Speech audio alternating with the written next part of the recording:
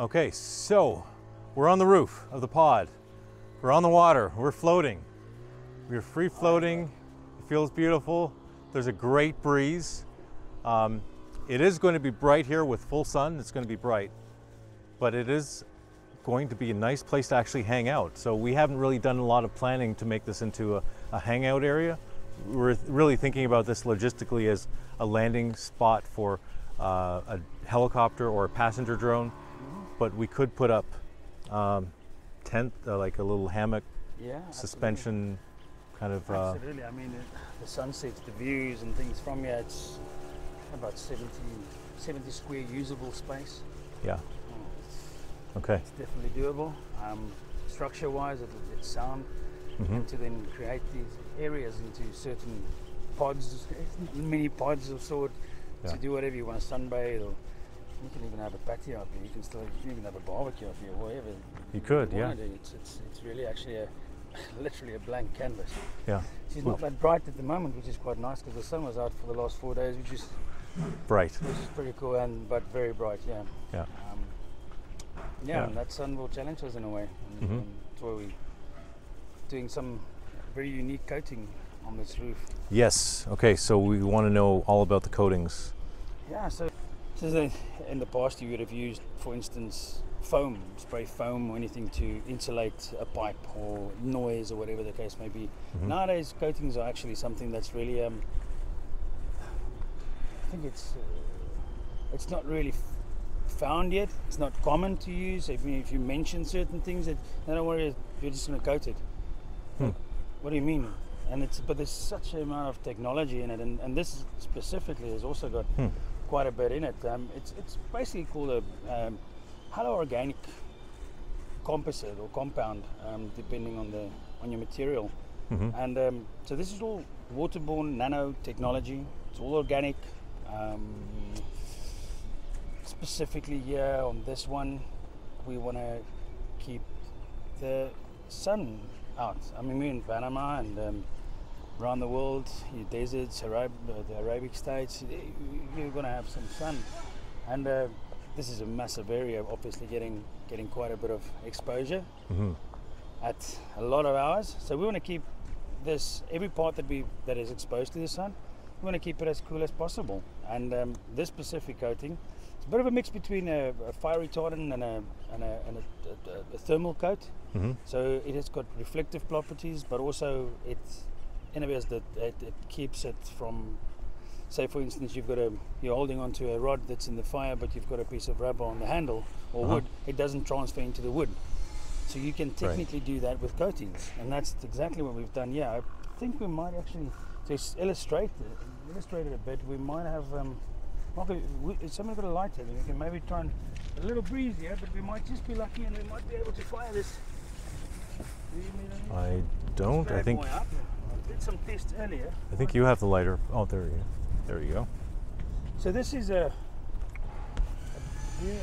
propane. Yeah, pretty much. So this burns up to just under 2,000 degrees Celsius. Okay, so hotter than the sun. Well, not the sun, not the surface of the sun, but hotter than we get here. Something, a surface can easily get up to 80 degrees in the deserts, and even here, as exposed to the sun is brutal.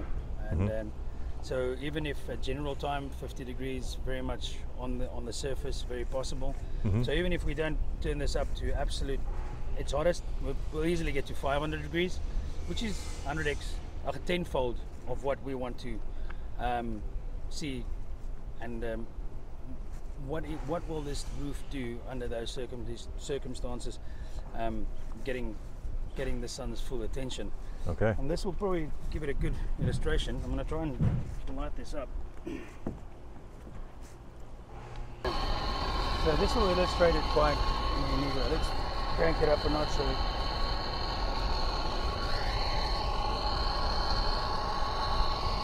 Okay, so you can see it being discolored.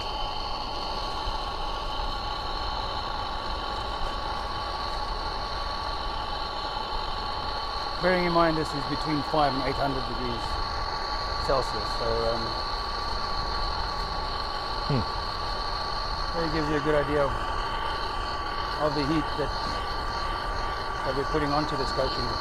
And that's the same that's on the roof here. Very similar properties. You can see.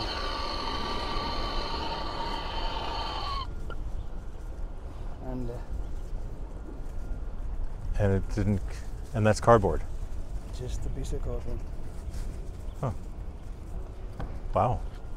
So That is. as far as our heat goes, so no additional insulation or rolls of insulation or foam or anything needed inside the roof. It's all used now optimally.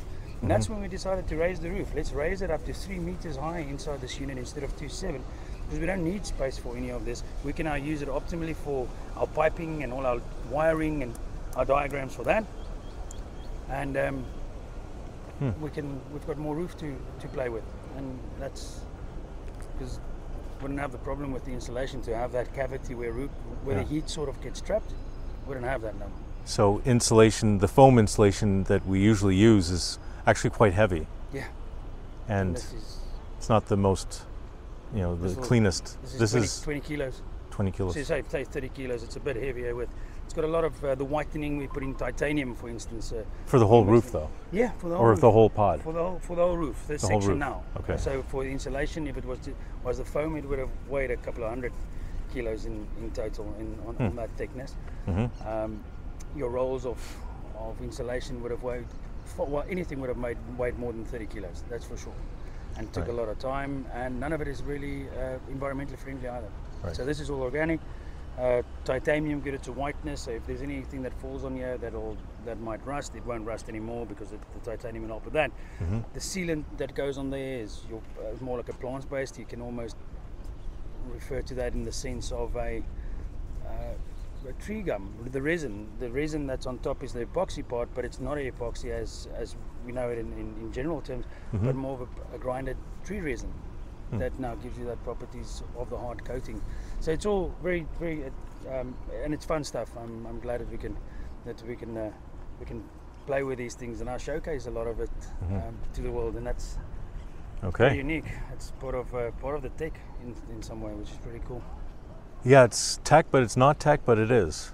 Yeah. It's not it's high. Nanotech. It's not high nanotech. tech. It's nanotech in a very organic way, which is pretty cool. So this is very similar to what you would say when you have a fire, a big bonfire, and it all burns out. Following morning, there's a lot of ashes, but then you go and you dig underneath the ashes, and then you find out, but the coals are still hot. And this is exactly what this does. It mimics that, but it puts the ash between the layers. So it immediately keeps your heat, the coals, away from your surface or your whatever you want to protect. So a light door, we used to have a big door for radiation or for a fire door, which weighed a lot. So now it can be a piece of cardboard. Can't burn. So what kind of an R value would that have? On the if you have foam insulation, it has a certain R value to keep the rays out for the sun rays. On this one, 45%.